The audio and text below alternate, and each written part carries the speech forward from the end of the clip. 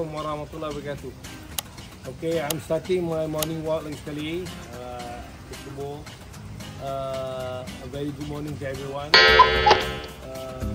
Memang I buat ni selalu every day, tapi kadang-kadang ada juga miss lah bila hujan atau bila malam tu kan.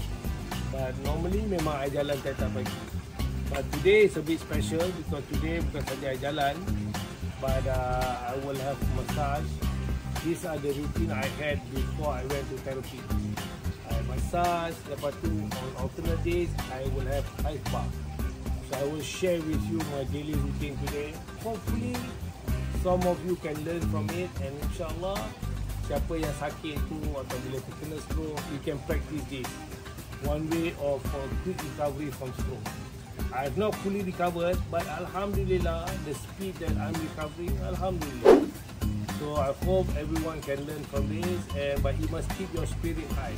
Itu the most important lah. So always be happy. One of the things I do this vlog is also to make me occupied and also distress. Kalau tidak, you fikir macam-macam.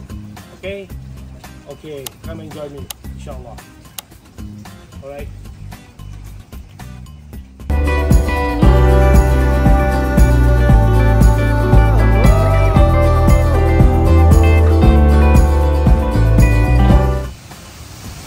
Every morning I do this, so inshallah it not only strengthen your leg muscle or your body muscle, but it also gives you better endurance.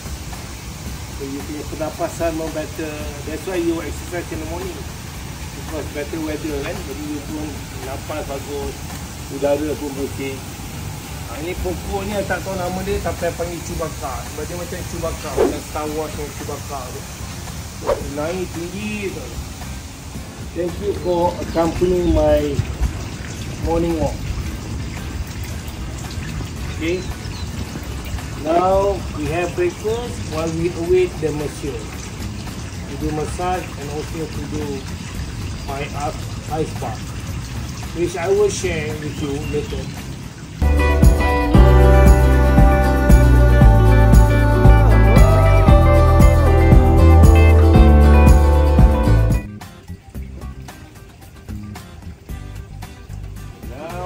Final stage of the massage.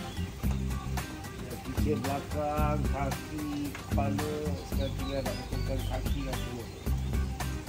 Dan juga fikir tengah massage shoulder. The reason dia massage ni takut frozen shoulder. So bila you kena stroke ni, you got to go walaupun painful, because otherwise you get frozen shoulder. Jadi painful, but it's good because it lets your nerve, your circulation terus jalan. Okay, kena tahan lah sikit sakit. Orang kata ada sepuk lah semuanya. Tapi susah tak ada orang tenang tau. Tak ada. Sudah. Tadi belum sakit sangat lah. Sakit sangat, kalau tangan dia pegang itu ludah je. This is usual lah. You can also do osteo, which I did yesterday. This is actually improve the osteo, can also improve your circulation, plus loosen the tightening of the muscle. That's another technique lah, osteo.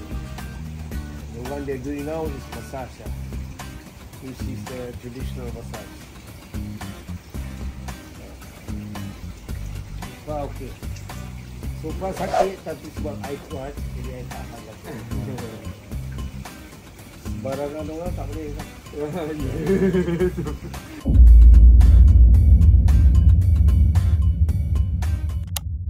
Ni ruqyah. Ruqyah kan? So kita buat ruqyah dengan rehab.